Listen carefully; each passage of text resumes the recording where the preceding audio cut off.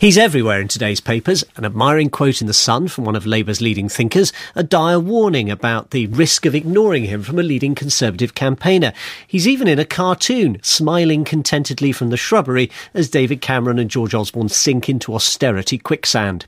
He is Nigel Farage MEP, and the party he leads, UKIP, is ending the year on something of a high, thanks not least to finishing second in a parliamentary by-election. Mr Farage has his eye on Westminster, with a promise to contest every seat at the next general election. As part of our series of interviews on the state of the political parties at year's end, we'll speak to Mr Farage in a moment. First, our political correspondent Chris Mason has been assessing UKIP's performance. Whichever way you look at it, UKIP is on the rise. We are beginning to become the party of opposition in the north of England. Nigel Farage has always revelled in the performance that comes with being on the political stage, and recently he's had the opportunity to relish a more prominent role, more than just that of an extra, occasionally allowed to speak. We've just heard the UKIP leader's reaction to a second-place finish in the Rotherham by-election in November. Political success brings media exposure, and he's making the most of it. In the past few weeks, he's exploited divisions within the Conservative Party on issues such as gay marriage. What you can say over the last 6 months is we have established ourselves now, currently, as the third force in British politics. Can you really say that? Well, we've beaten the Lib Dems in all forms of elections over the course of this year. UKIP has had a good year in the court of public opinion. Andrew Hawkins is the chairman of the polling firm Comres. 2012 has been a very good year in both the polls that matter and the polls that don't. And the polls that don't are the sort of polls that companies like ours do for newspapers and others. And their vote share has crept up. In the polls that matter, by-elections, they're also doing well. They have been in second or third place in 5 out of the previous 12 by-elections. Second, though, ultimately, is first loser in our first-past-the-post electoral system.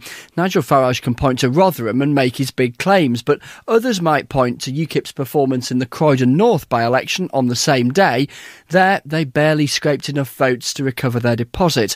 The party still has no MPs at Westminster, and Andrew Hawkins says that is a fundamental problem. In order to truly be the third force in British politics, the third party, they've got to start taking seats in Westminster like the Green Party have. So what explains UKIP's boost in popularity over the last 12 months? In part, it's down to circumstance. With the Liberal Democrats in government, they're no longer hoovering up protest votes.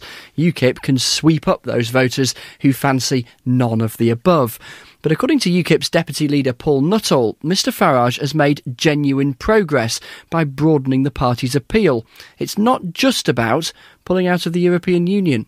We stand for grammar schools. None of the other political parties do. We want a firm but fair immigration policy. None of the other political parties do. They're almost in favour of a two-tier immigration policy whereby you open the door to Eastern Europe, but you discriminate against people who aren't from Europe. We don't want that at all. We believe in zero tolerance on crime. We don't want to see cuts to the defence budget, and we want to see major cuts to the foreign aid budget. So these are things which the other political parties don't stand for. So it's a distinctive manifesto. Paul Nuttall believes the party membership, which he says passed 20,000 in the last few weeks, is being boosted by that broader range of policies.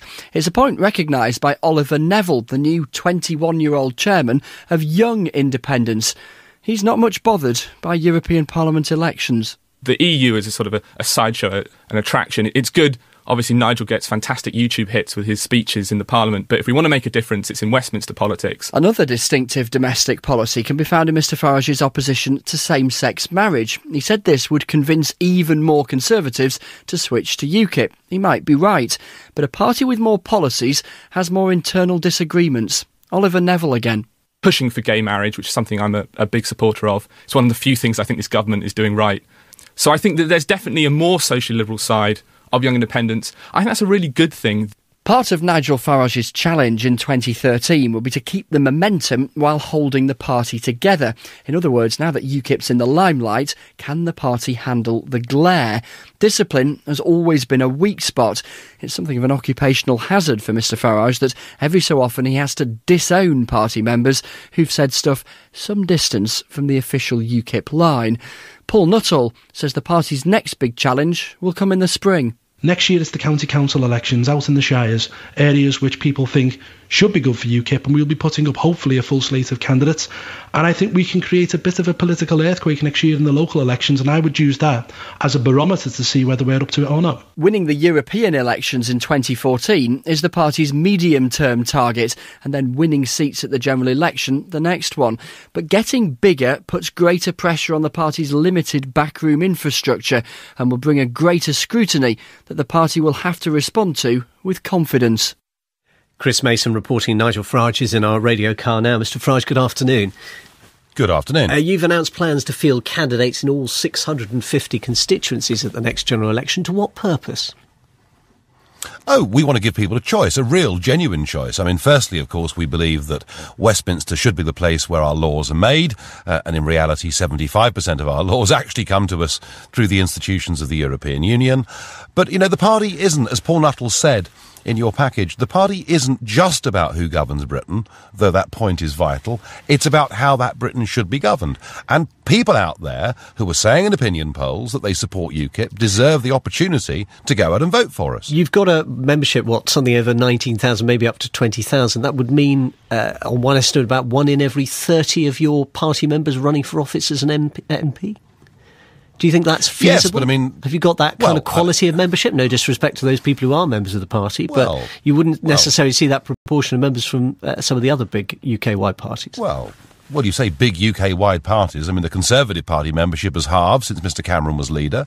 I think the Liberal Democrats are down now to 36,000 members. So right across the board, you've got falling party memberships. We may at the moment be few in number, but we're much, much higher in quality than we've ever been before. And we did field nearly 500 people last time, around 2.5 years ago. Indeed, and there's always the question of the cost of that and whether perhaps you're spreading yourself too thinly if, as a party, you want to influence what happens at Westminster. You're not going to form a government at the next election. Is this the right approach? Well, you could have said that to the Lib Dems for the last 90 years, because they haven't won an election since before the First World War. Look, what we've got But to exactly, do it's taken them that long. Yeah, what we've got to do is offer people choice by being on the ballot paper, but then what we have to do, and this is part of the professionalisation of UKIP, and it doesn't come straight into a general election, it has to build up through district, county and unitary authority elections, is we have to start winning local representation. And once you do that in an area, and you hold a cluster of seats at local government level, then the perception, when a general election comes, is that you've got a chance in that constituency. And if people think that, then you have. So we, in many ways, have to do what the Lib Dems did through the 1990s. They focused very aggressively on the right target seats, and they started, once they built up local government bases, to win more seats in Parliament. Isn't the practical difficulty, though, for you, that the Lib Dem strategy, if that is indeed what you're adopting, took about 20 years, from the late 80s until 2010, when they ended up in coalition with the Conservatives? But Britain's relationship with Europe is going to be decided long before then. Shouldn't your strategy be much more short-term? Well, no, I think actually what's happening is that events are moving so quickly. I mean, just look at 2012. We started the year off on an average of 4.5% in the opinion polls, which in fact, by our historical standards, was very good. And we finished the year with an average of the recent polls over 10%, and one in a Sunday newspaper yesterday as high as 15. You're a sensible enough politician to know, though, that polls are not necessarily a measure of support when people go to the ballot box, and you have to take a range, don't you, rather than picking out. It's perfectly natural and understandable. You want to pick out the big successful polls, but you have to measure performance, and your performance has not been consistent. We saw in Rotherham you came second. We saw in Croydon, as Chris was pointing out, you nearly lost your deposit. Yeah, well, you've forgotten that we came second in Middlesbrough as well. And in fact, those 150... I've forgotten, it's just an example. But the point is, your sport is not consistent across the country. And if you're going to have a strategy that's based on being a national political party, that causes you problems.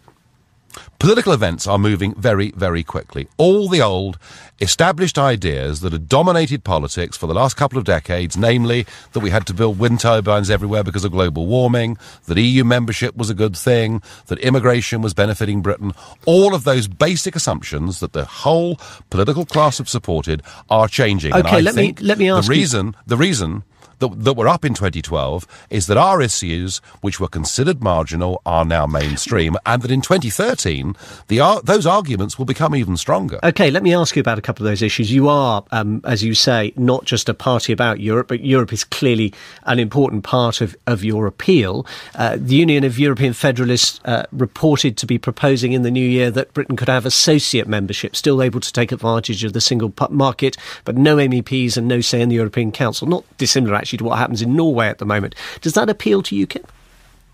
No, I mean, I don't want us to be part of a customs union that prohibits us from making our own trade deals with the rest of the world. So you don't want to even be part of the single market, as far, from your point of view? Oh, Lord, no. I mean, the single market, that's where we get open-door immigration. That's what we have to pay £50 million a day for as a membership fee. The single, I mean, what is happening here is, from Mr Cameron across through Mr Miliband, everybody accepts that we can't sign the new European treaty and that we're not going to join the euro. They're all now gathering around the single market, just as they did the common market exactly 40 years ago. And we want Britain to trade with Europe, to be friendly with Europe, but not to be constrained by European law. What then would you say to John Cridland, Director General of the CBI, who said today that, bluntly, as he put it, we pack a bigger punch in securing trade deals inside the EU than outside trying to do it on our own?